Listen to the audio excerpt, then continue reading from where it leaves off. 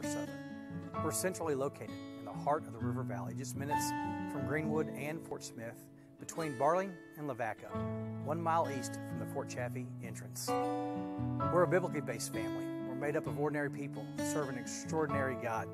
We're comprised of a variety of folks with all kinds of different backgrounds, but we have one heart and one goal, and that's to experience authentic, Spirit-led worship. So our focus is exactly what Jesus said in Matthew chapter 22, is to love God and to love people. Our worship times begin every Sunday morning at 9:30, followed by our life groups for all ages, where we look at the truths of God's Word in our lives. If you'd like more information, you can look us up on the web at firstsbc.com or on social media at firstsbc. You might be new to the area, might be looking for a place for your family, purpose, whatever it may be. We would love to experience our time with you here at First Southern.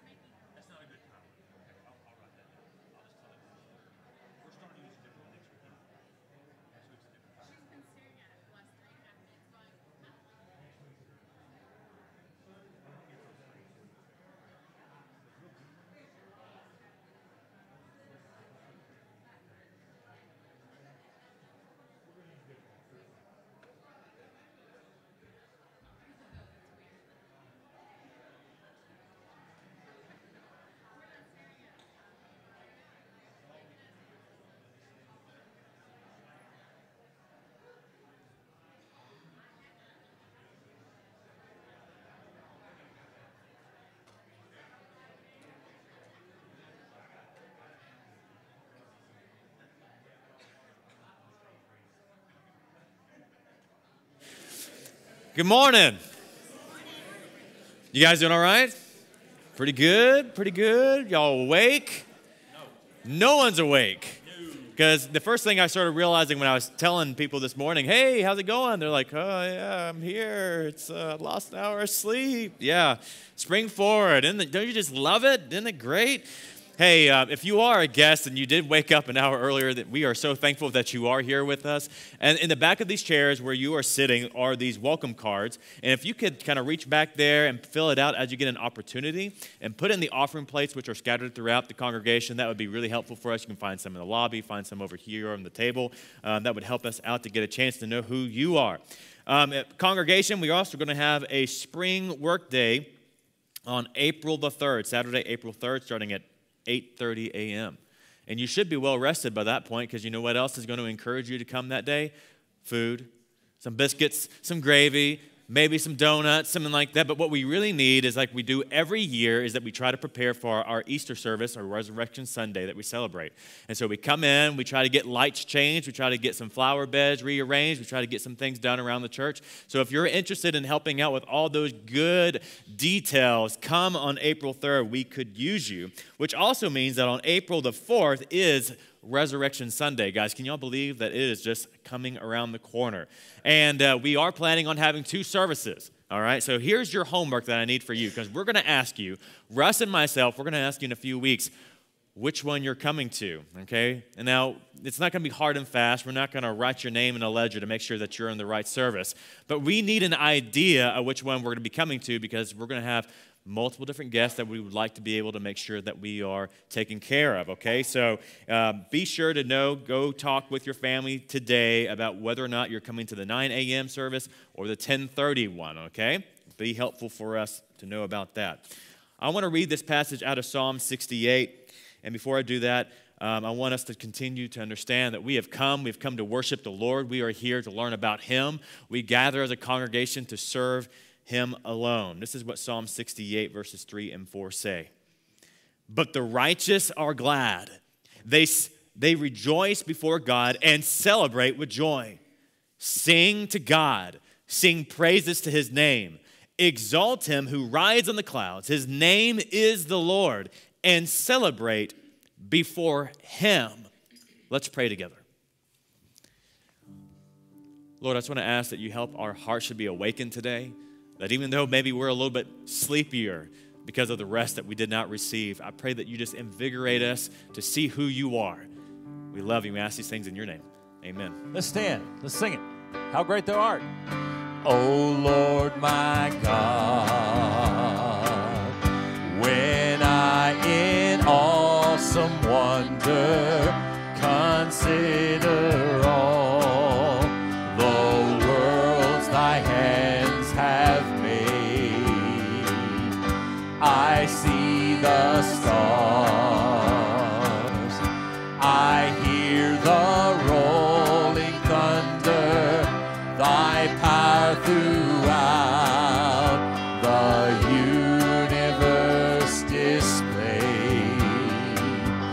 Then sings my soul, my Savior God, to thee. How great thou art, how great thou art. Then sings my soul, my Savior God, to thee. How great thou art, how great thou art,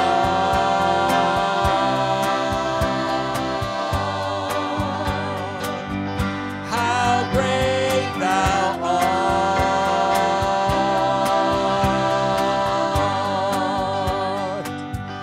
And when I think that God his Son, not sparing, sent him to die, I scarce can take it in, that on the cross, my burden gladly bearing, he bled and died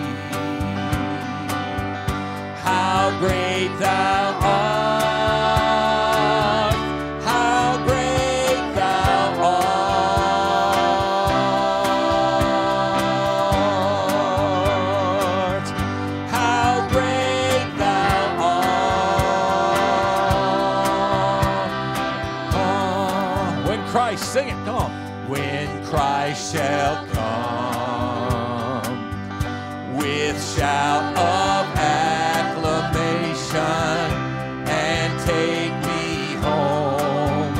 What joy shall fill my heart? Then I shall bow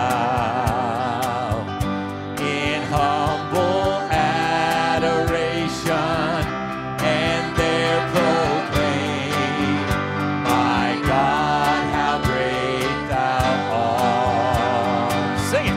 Then sings my soul, my Savior God, to thee. How great thou art. How great thou art. Then sings my soul, my Savior God, to thee. How great thou art. How great thou art.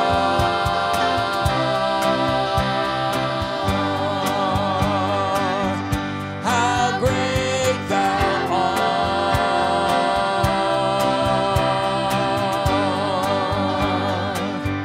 How great thou art.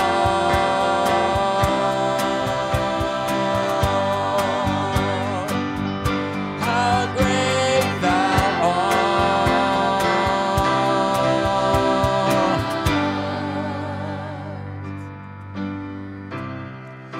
Everyone needs compassion, a love that's never failing. Let mercy fall on me. Everyone needs forgiveness, the kindness of a Savior, the hope of nations.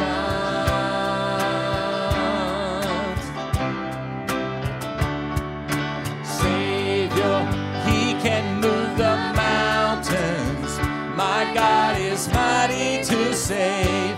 He is mighty to save forever. Author of salvation, He rose and conquered the grave. Jesus conquered the grave.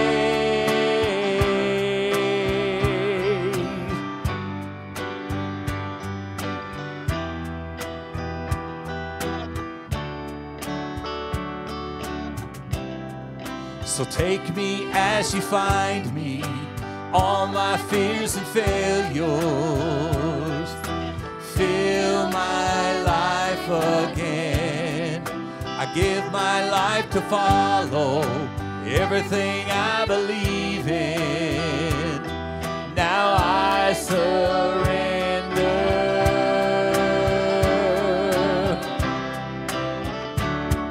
Savior, He can move the mountains.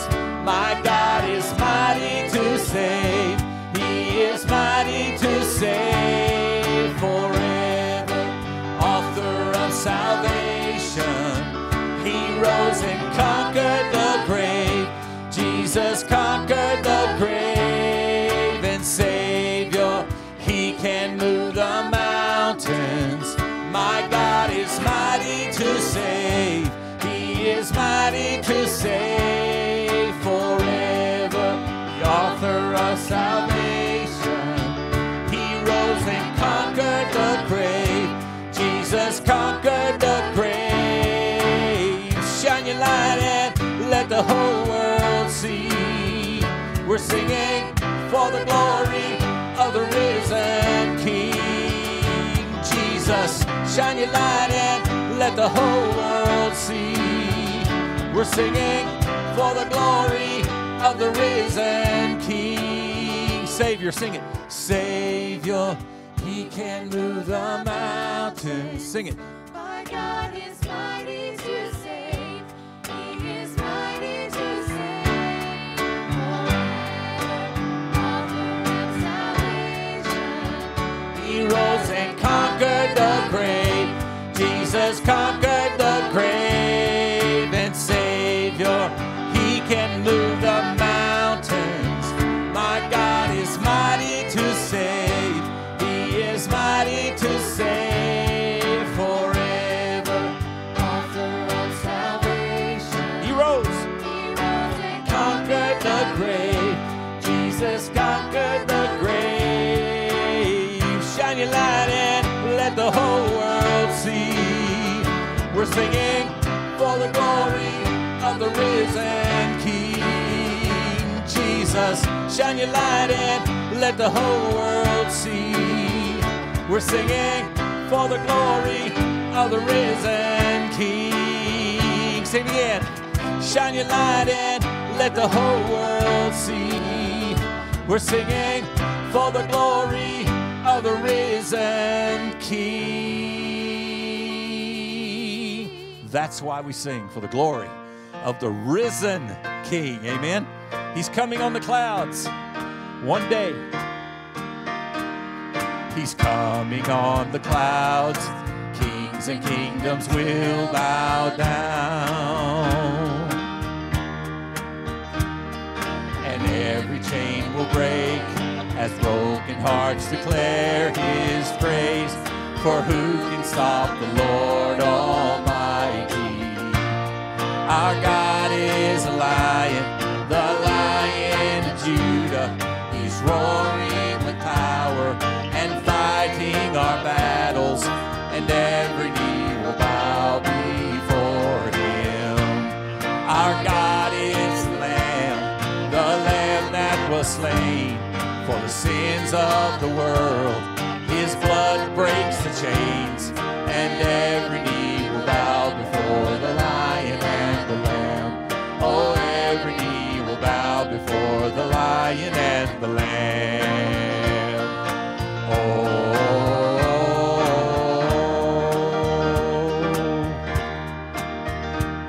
Oh. So open up the gates, make way before the King of Kings. Our God who comes to save is here to set the captives free. For who can stop the Lord Almighty? Our God is a lion, the Lion of Judah. He's roaring with power and fighting our battles, and every knee will bow before him. Sing it. Our God is the Lamb that was slain for the sins of the world. His blood breaks the chains, and every knee will bow before the Lion and the Lamb. Oh, every knee will bow before the Lion and the Lamb. Oh.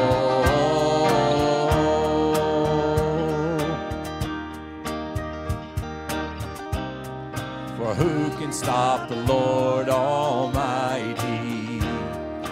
Who can stop the Lord Almighty? Who can stop the Lord Almighty?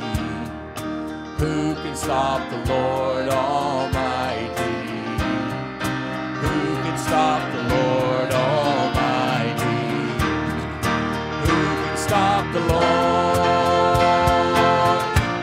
Our God is a lion, the Lion of Judah. he's roaring with power and fighting our battles, and every knee will bow before him. Our God is a lamb, the Lamb that was slain for the sins of the world. His blood breaks the chains, and every knee will bow before the Lion and the Lamb. Oh, every knee will bow before the Lion and the Lamb. Oh, and every knee will bow before the Lion and the Lamb. Oh, and every knee will bow before the Lion and the Lamb. If you believe that, say amen today. Amen. God bless you. Be seated, pastors. Now, Russ, I have to tell you, I did not make the coffee today. Who made it? Alex did, and he wanted me to tell you something. Isn't that right, Alex? Yeah, he's quiet up there. He said he made it a little strong for us today. Praise God. I think we needed it, though. I think he made it strong for himself today. I'm going to stand here just for a second, all right? I'll tell you why I'm going to stand while you get that ready. Are you going to stand too? I'm going to sit down, but after the will Have a stand. seat. Yeah. The reason I'm going to stand here for a second is I just want to begin today by saying this. I praise God. We praise God. Everyone on staff, Lee and Alex and Cheryl, Tina, everyone's a part of what takes place here. When this began several weeks ago, I know that the coffee seems to be the theme around here a lot of times, Daniel. But anyways. I don't know what you're talking about. Pertaining to where we're going, just something the Lord laid upon my heart specifically, and even how to go about that, the way in which we're doing this. I say I praise God for you because not a one person in this room over the last 5 weeks has said this: hey, we really like what you're doing, and no one's really said, hey, I can't stand what you're doing. You know what you're doing? You show up, you worship the Lord in spirit and truth, and you give Him praise and glory. Whether it's a little bit out of your comfort zone or not. And I say that because I've had conversation about this and that. And I'll just be frank with you. There's a demographic at one certain point that above says, I don't know if I really like the sitting down thing. So, Rob, I'm standing today just for a minute. Here, I'll come over like this. Is this foot going yet? Is this foot going? A little bit. All right. That's the inside between us. All right. Because used to the conversation, not this aspect, but more of the preaching aspect. And so that'll happen, Rob, a couple more weeks, bro, all right? And we'll be starting back at Easter. As a matter of fact, I'm excited because we're going to be going out of the book of 2 Thessalonians, all right? And so I want to kind of get in this way today just to make some of you a little bit more comfortable, all right? All right, now I'm going to sit down. You want to stand at the table today? Nope, I'm good. But today we're going to be talking about, and it wasn't an appropriate day. I didn't even think about this being Time Change Sunday, and we're talking about the church today. I hate Time Change Sunday. I don't hate many things in this world. Matter of fact, I think it's just the devil and Time Change Sunday. But anyways, we're talking about the church today, and I don't think it could be a more pertinent time because when we start talking about church, we talk about what's involved with church. People have all kinds of thoughts. They have ideas. They have beliefs about what church is, about what church is supposed to be, or how it's supposed to operate. And more often than not, when I hear someone elaborate or talk about that, usually, not in here, but in the world aspect, it's not based upon biblical definition or truth of what we see what church is. It's based upon their opinion, thoughts, or ideas about what church should be. And so we got to be careful once again. Matter of fact, when I was, here I go, I'm done. You just stay there. I was out this week and we were preparing for our time here, and as we do every single week. You guys don't know this, but we kind of just meet just for a few minutes and just ask the Lord to speak and move within each of our hearts exactly what He wants to do and how He wants to go about that. So it's not prepared, written down that I'm going to say this and you're going to say this. That's not how it works. We just ask the Lord to move. And so this week, as we're preparing for this time, thinking about the church, I had the opportunity to meet a friend of mine. I hadn't get to see him in a while. I wanted to take him something. He said, hey, son's playing ball. Won't you swing by the field and see this, that, what have you? I said, man, that'd be great to see some of those guys again. And sure enough, I got that opportunity.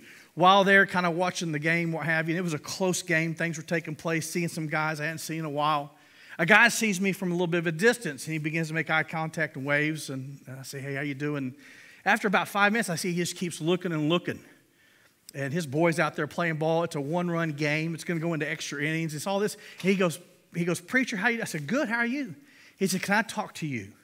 I said, you're more than welcome to talk to me. And these guys, and you guys know how it is.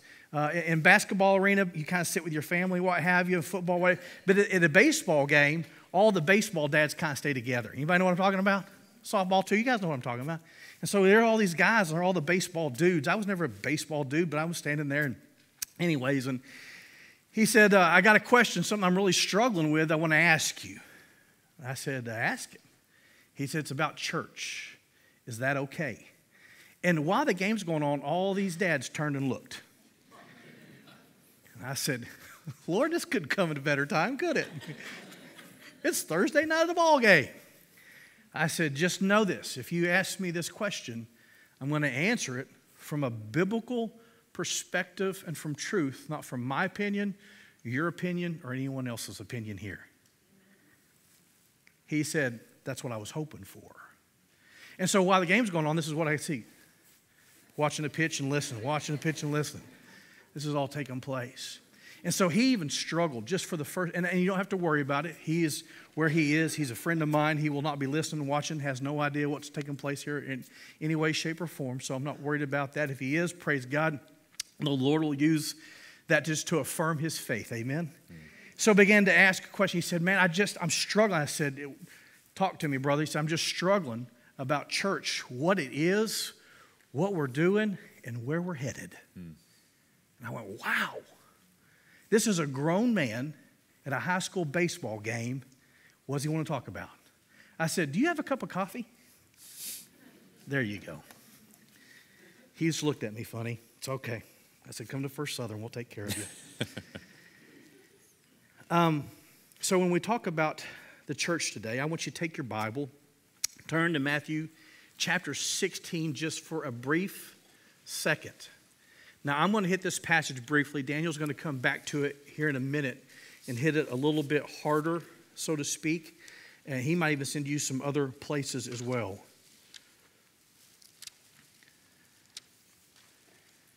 When I talk about church, when we hear the English word church, it usually has a number of different meanings, most of what we associate with the religious aspect of it. But the Greek word, when we see church used in the New Testament, is the word ekklesia.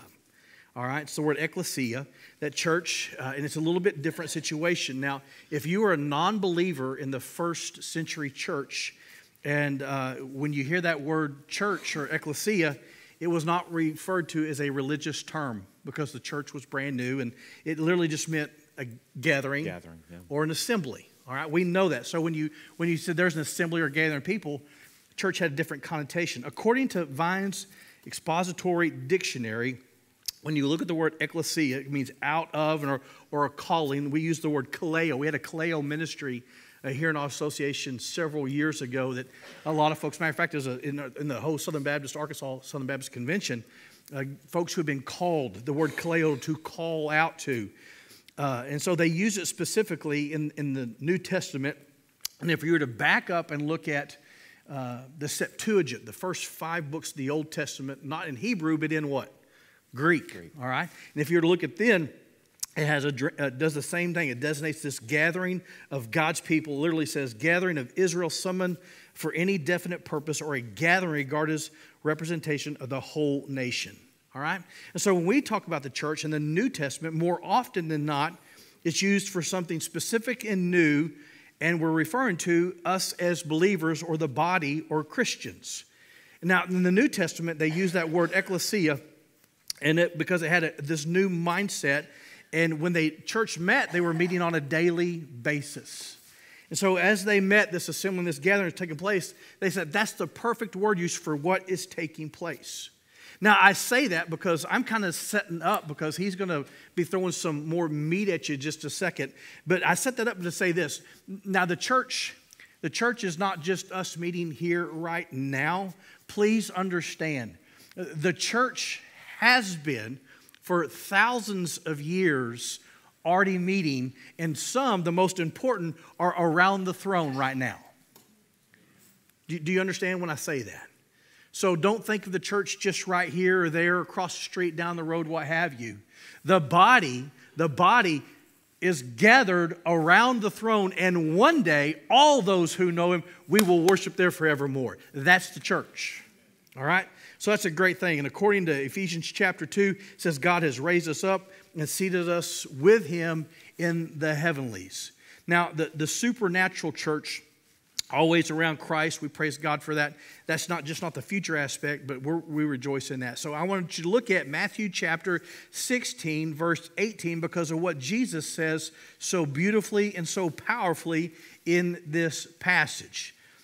I'm just going to read it part to you because, like I said, you're going to get it here in just a second. I tell you, you are Peter.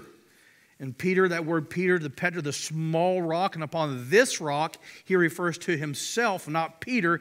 I will build my church.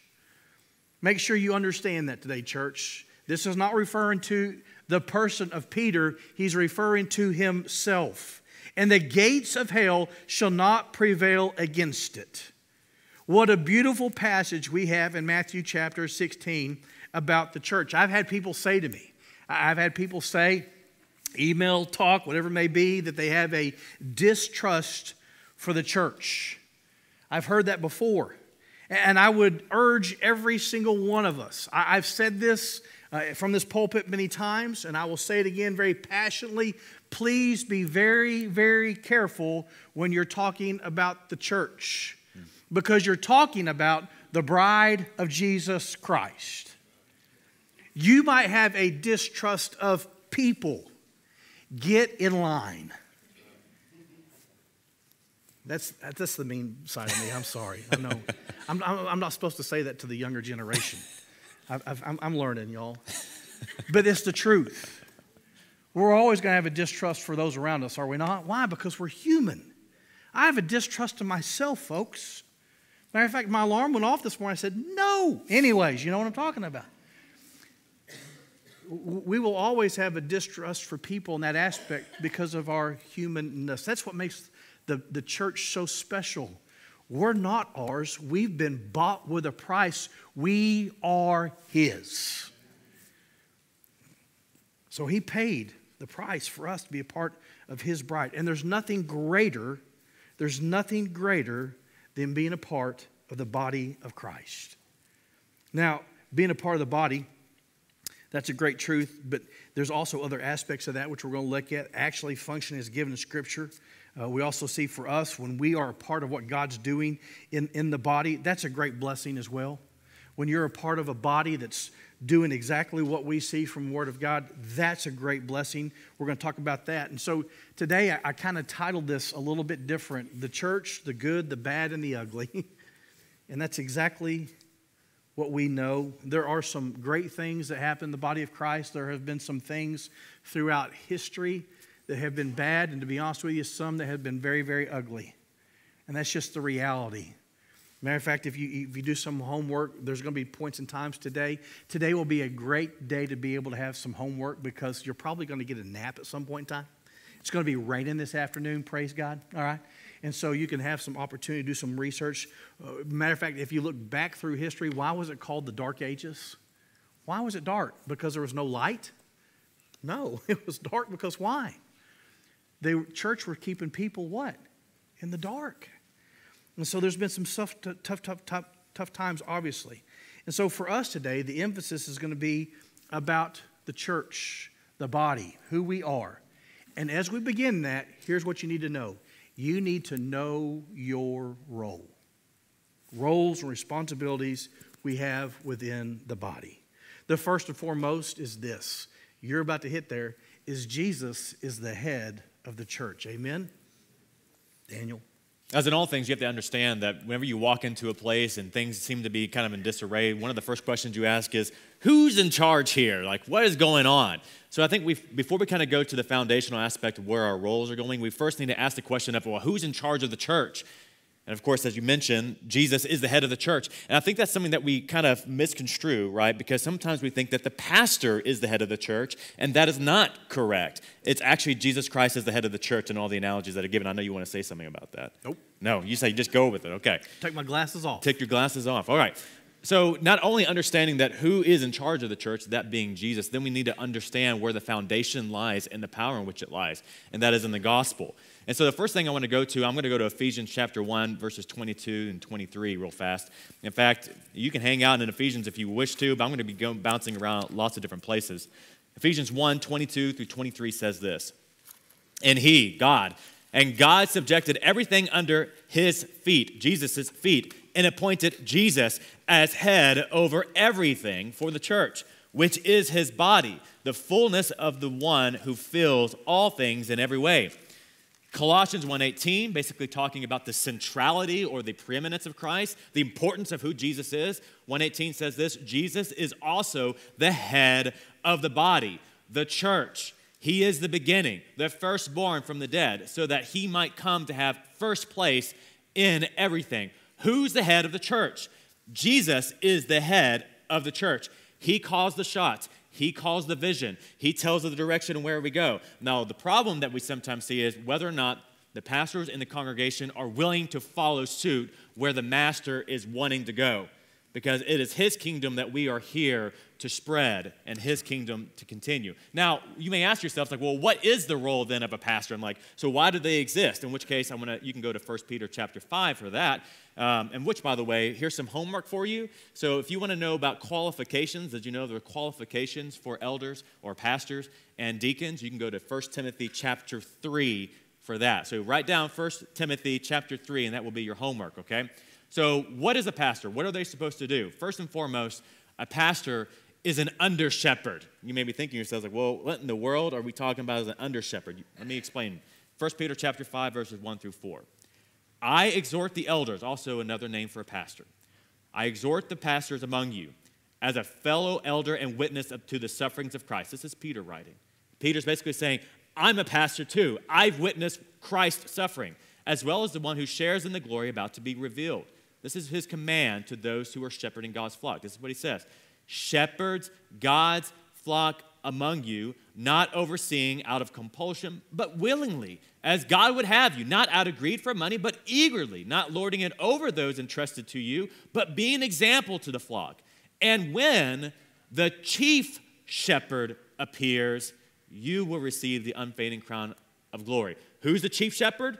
Jesus is the chief shepherd. What does that make other pastors? The under shepherds. That's right. The many shepherds. Okay? So what is the role of the pastor? With that, you can go back to Ephesians if you wish. Ephesians chapter 4. And he, Jesus himself, gave us to the apostles, some a prophets, some evangelists, some pastors and teachers. Here it is. Equipping the saints for the work of ministry. Equipping the saints for the work of ministry. That word, I'm going to say it again, equipping the work to build up the body of Christ. That is the church, until we all reach unity in the faith and in the knowledge of God's Son, growing in maturity with a stature measured by Christ's fullness. What is our role? Our role as under-shepherds is to equip the saints for the work of ministry. It doesn't just fall on the two of us. It is impossible.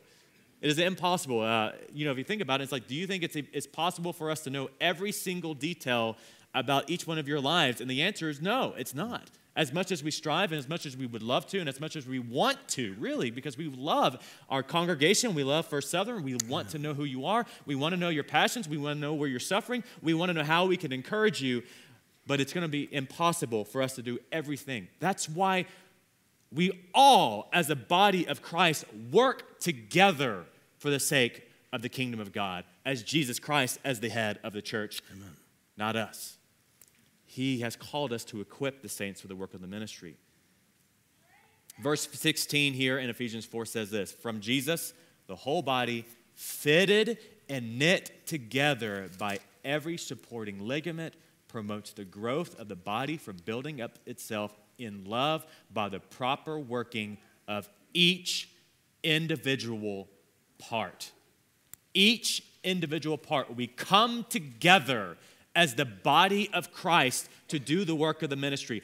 All different roles, all different gifts, all with a desire and an unction to make sure that we are furthering the kingdom of God. That is each and every single one of us role. You can go to 1 Corinthians for that exact same thing when Paul basically says we're members of the body of Christ. And not members as like in a country club membership. Right. I think that sometimes we get that really confused in our understanding of what does it mean to be a member of the church. Like, hey, are you a member? We're not handing out membership cards, are we? We're like, hey, are you a member at First Southern? You can come in and use the baptistry whenever you want to. No, that's not how it works. We're talking about being a member means being a part, an individual as a part of a whole.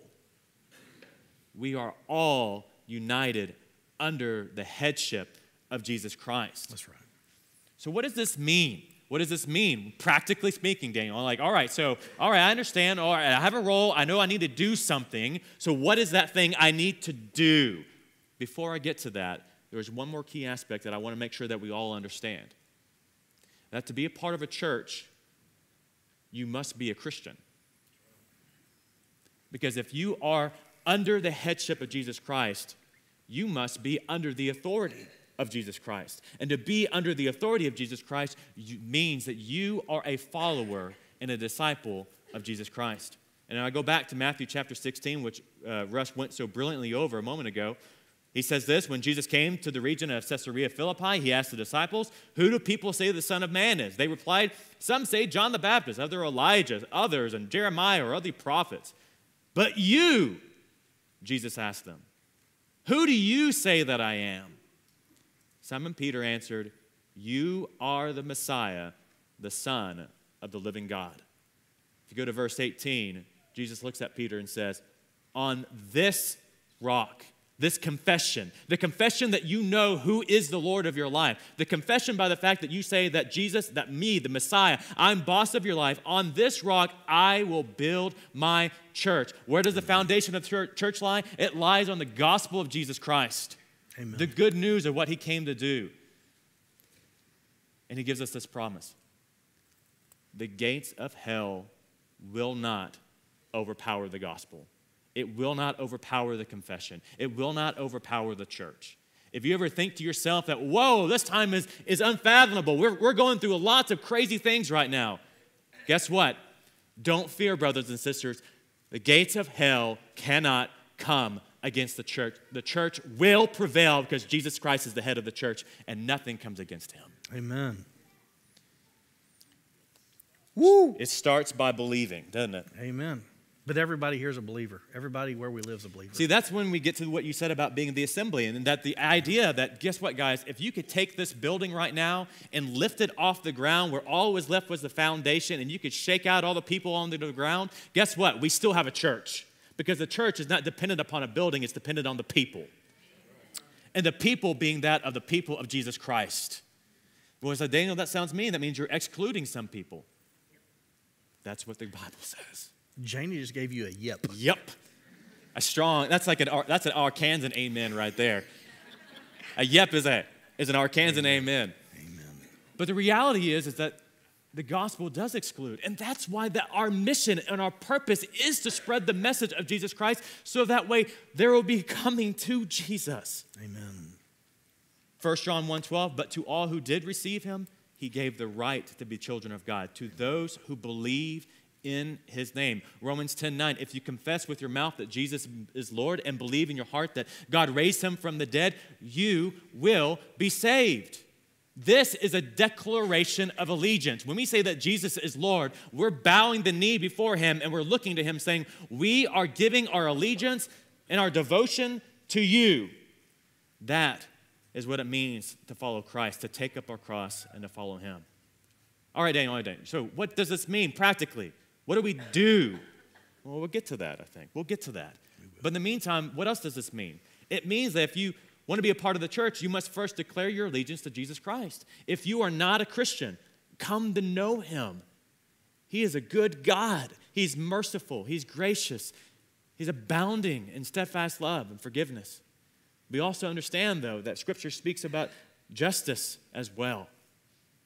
Balance in the way that the Lord approaches, that every knee will bow and confess, and every tongue confess that Jesus Christ is Lord. Amen. It means that Jesus is our high priest. It means that Jesus is our high king. It means that we don't need to go to the pastors for confession. Because we have a great high priest, that his name is Jesus. Amen. You do not have to come to us for that. What it means in 1 Peter chapter 2, verses 4 through 5, it says, as you come to him, a living stone. Basically, Peter's saying, you as a Christian, you're a living stone, rejected by the people, but chosen and honored by God. You yourselves, as living stones, a spiritual house, are being built to be a holy priesthood, to offer spiritual sacrifices acceptable to God through Jesus Christ. So you may be thinking, wait, so now I'm a priest. I didn't realize I was a priest until now. Now I'm supposed to offer sacrifices. What kind of sacrifices are we to offer? I'm glad you asked. Romans chapter 12. Therefore, brothers and sisters, in the view of mercies of God, I urge you to present your bodies as a living sacrifices, yourselves, your lives as a living sacrifice to God, holy and pleasing to God. This is your true worship. Do not be conformed to this age, but be transformed by the renewing of your mind, so that you may discern what is good, pleasing, and the perfect will of God. If you continue reading after that in Romans 12, more homework for you, you will see how Paul lines up how every single one of us has a role and responsibility within the church. It may look different, but it all serves the same purpose. Which, by the way, as Jesus set up as an example for us, his example was death on a cross. And when he says to take up his cross and follow him, our lives are meant to follow. By the way, if you wonder, there are two, as we talk about in 1 Timothy chapter 3, there are two positions, elders and deacons, pastors and deacons. You can read about that. There are also what's called two ordinances. You know what they are? Baptism and the Lord's Supper. The Lord's Supper, or we continue to think about what Passover right now. Jesus said in the upper room, take this cup, take this bread. This cup, this is a representation, this wine is a representation of my blood, which is going to be spilled out for you. This bread that you're about to eat is a representation. It's a memorial. It's a representation of what's getting ready to happen to me. This is what he tells his disciples. My body is going to be pierced. It's going to be broken. It will die on a cross. I'm doing this for you. Do this as often as you take it in remembrance of me. The same thing happens with baptism, which we are getting ready to celebrate today. Amen? Amen. Baptism is another picture. It is another representation of what's going on in our life. We don't sprinkle magic fairy dust in that baptism, do we, Pastor? No. At least I don't. I don't know what you do. She is wearing sparkles today. She's probably wearing sparkles so it's going to be today. interesting, yes. That water up there, there's nothing special about it. It's water. And it is heated today. I did check it. It's heated. It is heated today. Thank you, Relda. But the brilliance part of it is it represents a life being put under the grave and coming back out of the grave to rise and to walk in newness of life. That if we are in Christ, we are a new creation. That baptism water that doesn't save you, it's just a picture of what it represents about what Jesus has already accomplished by his death and his resurrection. The Lord's Supper, baptism, all of these point to the head of the church, and his name is Jesus, the Messiah, the one who is. All right, Daniel, okay. So what we do, right? So Jesus is the head, pastors the under shepherds, Jesus is the chief shepherd. So I understand that I have a role, I have a purpose. Then what do I do? That's what we're going to talk about next week. Amen. If you want to understand what our role, what our vision for First Southern, for the whole church, for what the Lord is going to continue to show us, what your responsibility is as the congregation of the people, the flock, the shepherd, as the over-shepherd, come next week. We're going to be able to talk about why we exist and for what purpose. I believe it's going to be a good day. Amen. Amen. If you would, bow your head with me right quick. Praise team's going to make their way up. Allison, Lindley, you guys go ahead and head that way. Just an opportunity for us just to stop for a moment and reflect on what the Lord has done and what the Lord is doing in the hearts and lives of his people.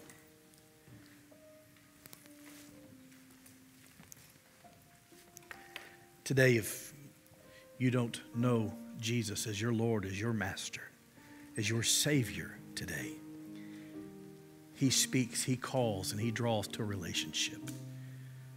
It's the greatest day of your life.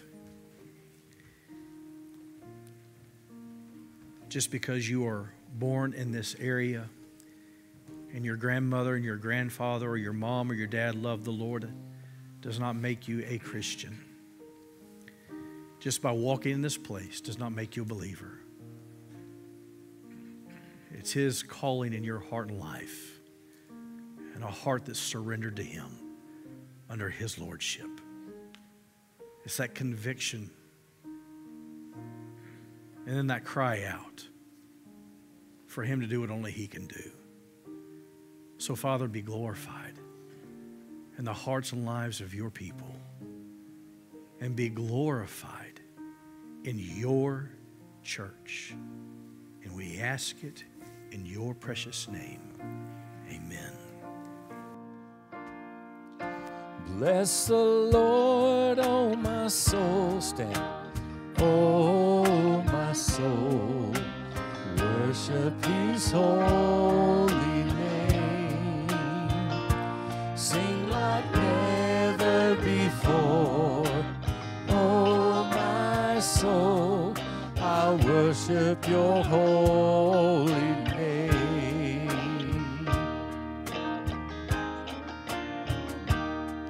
The sun comes up, it's a new day dawning.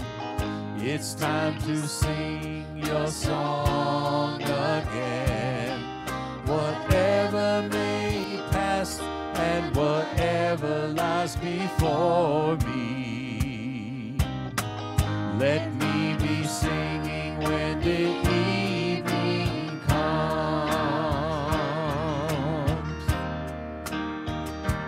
Bless the Lord, oh my soul, oh my soul, worship His holy name. Sing like never before, oh my soul, I worship Your holy name.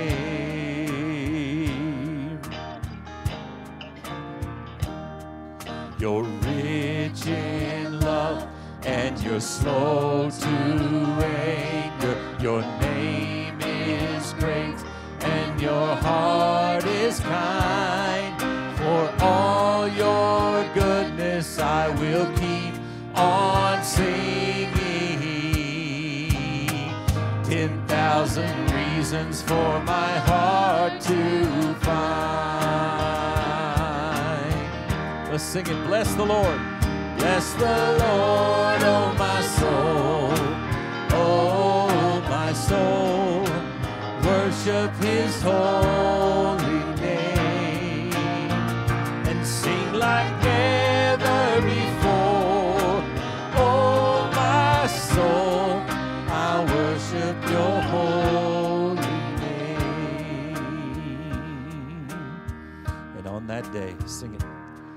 And on that day when my strength is failing, the end draws near and my time has come, still my soul will sing Your praise unending.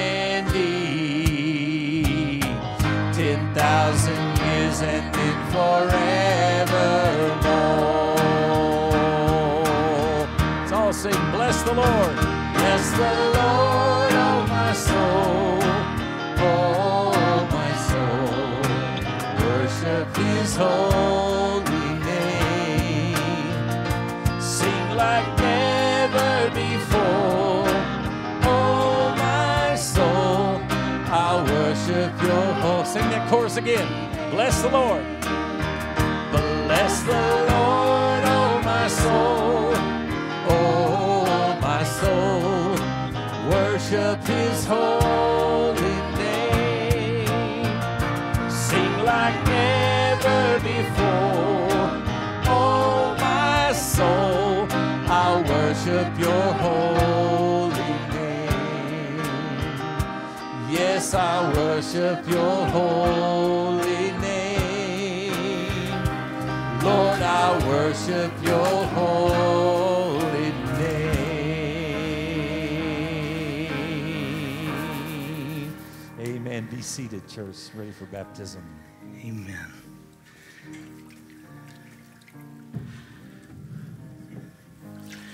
Okay, Lindley, come here, hon. This is the official hugger of the church. Stand right up here, sugar. All right, this is Lindley. And Lindley and I have been talking for a while, and Mom and Dad and Grandma and family, about what it means to follow the Lord in baptism, right? Actually, it's been going on for several months. A couple weeks ago, Lindley came to see me with Mom. Remember what you said? You're sitting in your chair. It's just you and I. And you started to cry. And I said, why are you crying, Lindley? She said, can I ask Jesus in my heart right now? And I said, well, yes. And she did. She asked Jesus to be the Lord and the master of your life. Amen? Okay, so why don't you turn this way? Right there. Lindley, you asked Jesus to be the master of your life, to die for you? Yes. And I baptize you, my sister, in the name of the Father, and the Son, Holy Spirit. Buried Christ in baptism. Raised to walk. Newness of life. Amen.